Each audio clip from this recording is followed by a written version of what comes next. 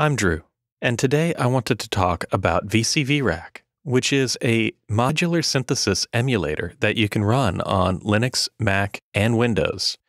It's an open source piece of software that lets you build your own synthesizer out of basic components. And I couldn't think of anyone better than Graham Morrison to come on and talk to me about modular synthesis. But before we get into that, Graham, would you mind telling us a little bit about your history with synthesizers? Hi, Drew. For me personally, it was like when I was 15, I worked in a video shop and saved up all my money and bought a Kawa K1 Mark II, which is a digital synth, actually. This is about 1988. And I stayed in the realm of digital synthesis for some time until somebody gave me a broken Poly 6. And I've still got the Kawa K1 II and the Poly 6 with me. And I've loved synths and the sounds that they make ever since then. And you've also got into modular synthesis, which is seeing a bit of a resurgence, right? It was kind of big for a long time back in the 70s and then kind of fell off in the 80s. But in the 2000s, it's been really coming back alive. The trajectory of that is really interesting. I think a lot of us got obsessed with DAWs, making music in computers in the mid-90s, late 90s. You got software synths, which suddenly gave those of us without any money, like the ability to have a Minimoog running in software on in Cubase VST, for example. And that was just incredible, phenomenal. And then for a while, I think a lot of us were obsessed with going down the software route and poring over our screens. Ableton Live was released. And then if anyone else is like me, you kind of start thinking, God, I spend all day working on the computer, and then my hobby is also looking at the screen, making more sounds. I'm going to try and break out of the screen a little bit. There was a low barrier for entry in this kind of form factor called Eurorack, even though it's kind of known for being expensive. In fact, it is possible to do it cheaply. These separate modules that you piece together and build your own kind of dream synthesizer or dream generative music processing system right there in a box in front of you without ever having to look at a screen again. Could you explain a little bit how that differs from something that's a little more monolithic and sort of the basic modules that kind of go into this? Okay, so I'm just going to turn up the sound on my Eurorack, see if we can generate sound from an oscillator. So there's the sound from an oscillator. That's actually a square wave, which describes the shape of the waveform. But the most interesting waveform from a harmonic point of view is a sawtooth, which is this sound. The oscillator, it doesn't have any kind of pitch yet. It's kind of wild, and you can change the pitch of it. The oscillator is not very interesting on its own. A lot of the character from a synthesizer is due to another module, which is the filter. Every synthesizer has its own kind of character, filter, circuit design. This filter, it takes out parts of the harmonic depending on the frequency. So if I just reduce the cutoff frequency, this is a low-pass filter. It's letting only the low part of the frequency spectrum through.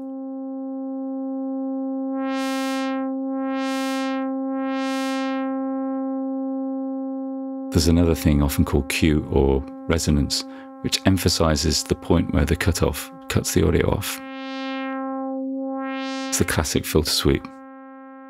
And the two things become more interesting when you push them through a third module type, which is called an envelope.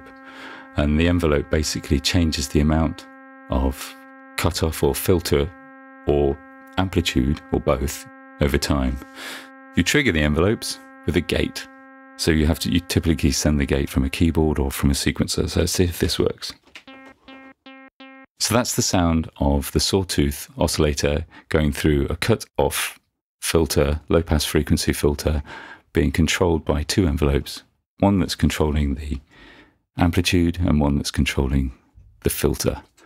If I trigger some notes automatically, and I change, for example, the rate of attack on the envelope for the amplitude, which would be the rate at which the sound comes up after it's been triggered. Exactly that. This is the effect. Equally, the very other end of the envelope, so there's 4 stages. It depends actually on the envelope. Drums will have 3. This is 4. The very last stage is release, and that's the suddenness of the sound going off.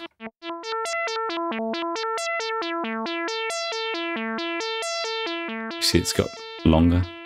Mm-hmm.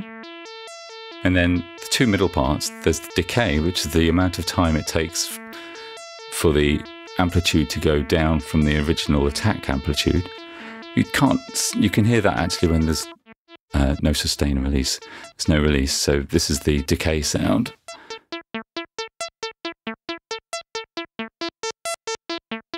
So you can see how decay is used a lot in drums to make very short and snappy drums.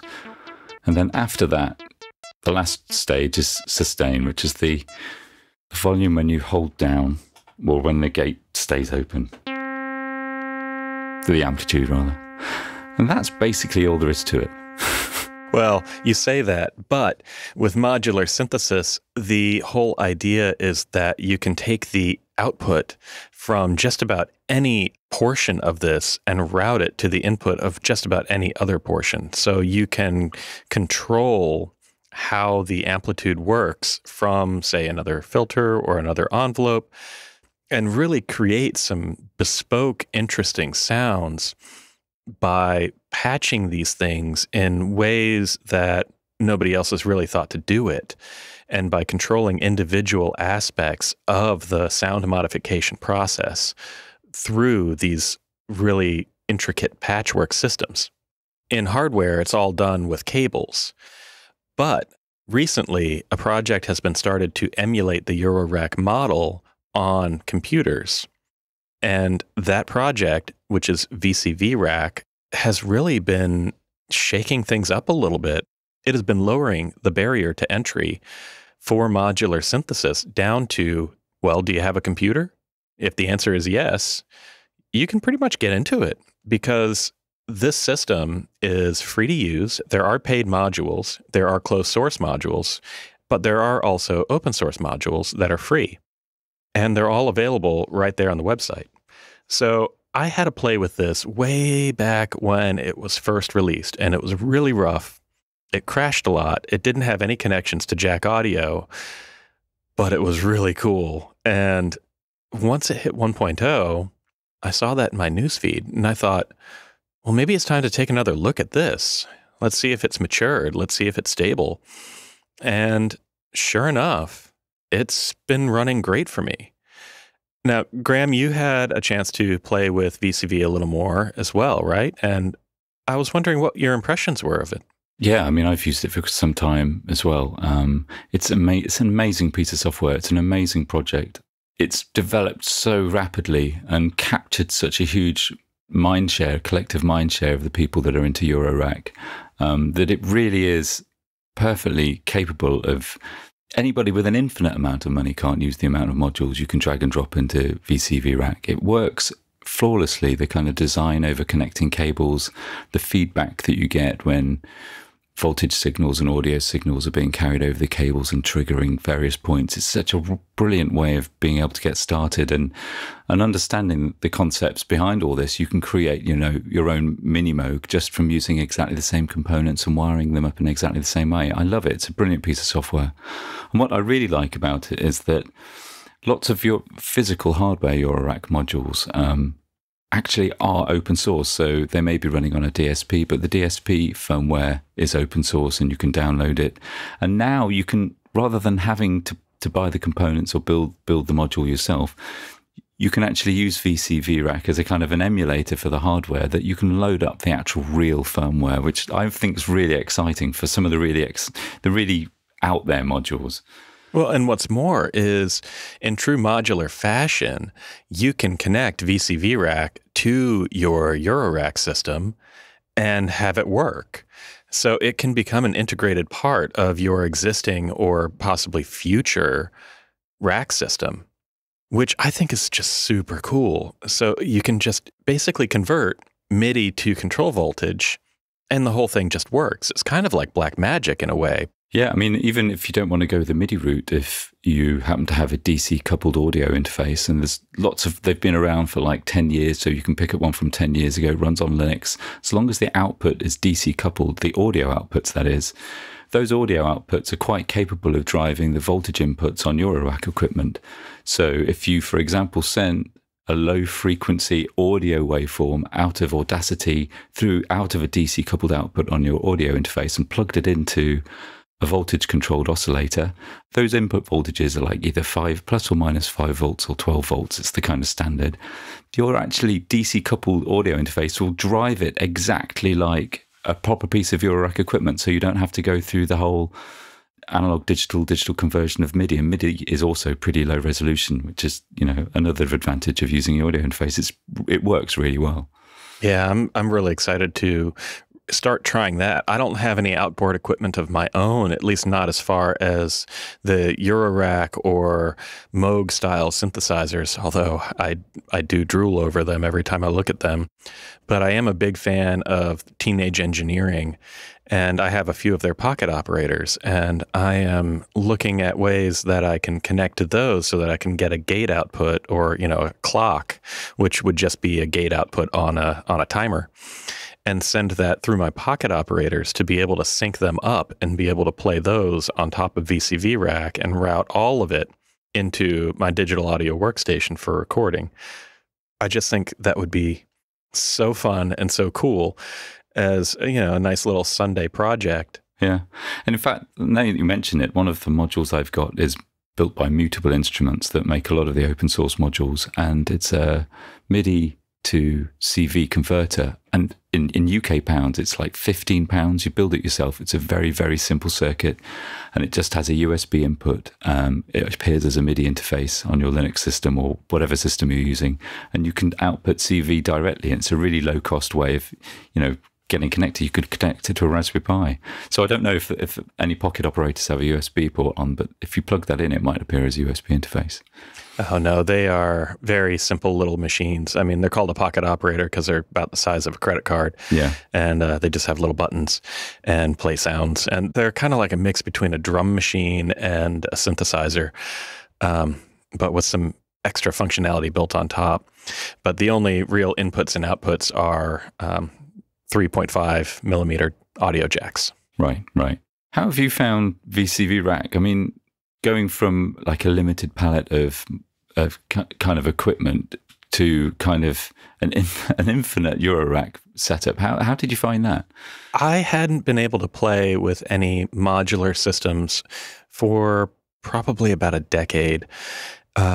Way back when I used to work in pro audio, I was doing a gig with Moogfest with the Moog Foundation, and they had purchased the Wall of Doom, which used to be Emerson, Lake and Palmer's gigantic synthesizer. And they chopped it up to 6 individual parts that all were on rolling cases. They were a little easier to ship around than this gigantic synthesizer. And they used it as an educational tool where new beginners to synthesis could see what modular synthesis was really like. So I got to play with that a little bit, and then nothing for like 10 years. Well, nothing except, the monolithic style VSTs and maybe a keyboard here and there, but nothing to this level. So when I started playing with VCV Rack, it was like the whole world opened up before me, and I could create sounds that I didn't know was really possible.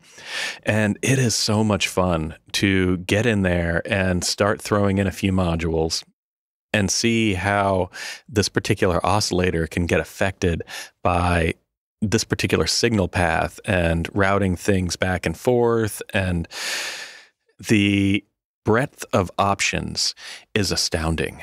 And once you realize that it's truly an unlimited platform, really only limited by the amount of CPU power that you have, you start to see the potential.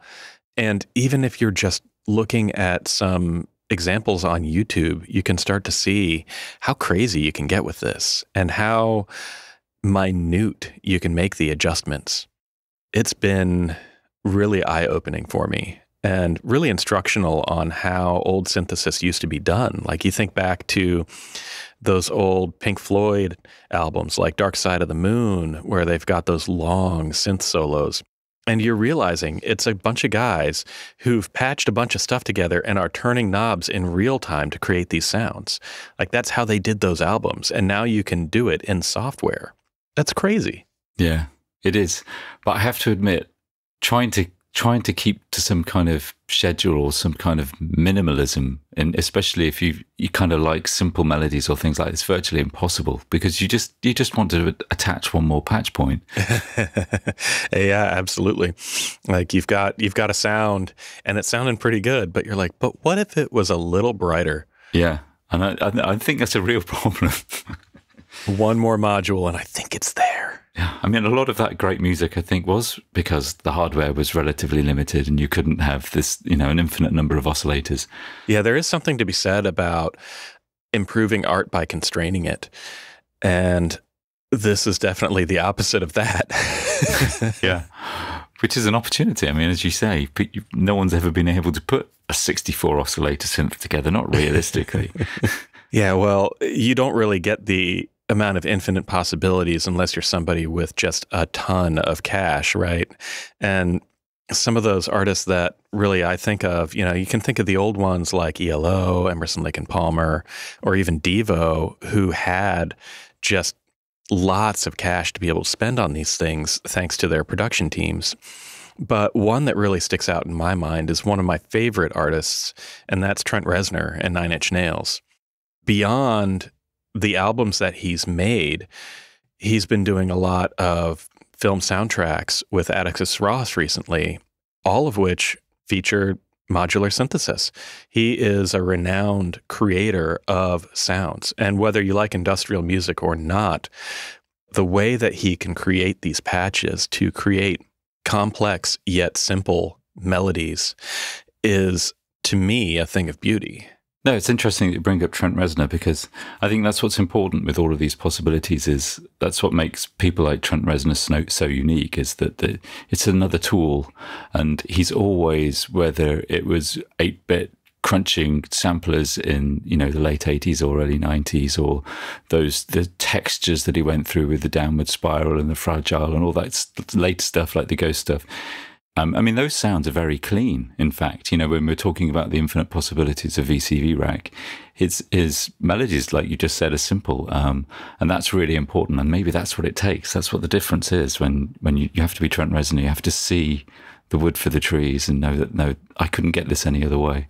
It's the need for a vision when you're approaching something like this, that you have an endpoint in mind, maybe. And that's kind of what I'm missing, is I start playing and I see where I end up versus knowing where I want to be and working to get there. Yeah, and I'm the same. I mean, I like simple melody, but I also like evolving and kind of programmable melody. And that's another thing that Eurorack does really well. You can use a binary counter, for example, to transpose the pitch of an oscillator over time. And this is, simple counting over a melody. And if you have 2 or 3 of these in unison, it can go on for 1,000 years. Oh, yeah. And randomness. That's another huge aspect of this modular synthesis, is that you can introduce randomness in just about any place you want and allow the computer to do some of the lifting for you to create something that you couldn't even think of on your own, just based on the fact that it's chaos. Yeah, and that's actually something we should mention, is that unlike this stuff in front of me now with all the wires sticking out, you can click save in VCV Rack. And recall, yeah, absolutely. Yeah. You can just pull the patch right back up. Whereas back in the 70s, they used to literally show cartoons while they were repatching the Wall of Doom. Oh, I didn't know that. That's cool. Well, Graham, we've better get out of here. But for anybody out there listening, if you're playing with VCV Rack and you've created something pretty cool, I'd love to hear it. Be sure to post it on Twitter and tag me. I'm at Drew of Doom. And Graham, people can reach you on Twitter as well, right? Yeah, I'm at Degville. You can find the show notes for this episode and all other Jupiter Extras at extras.show.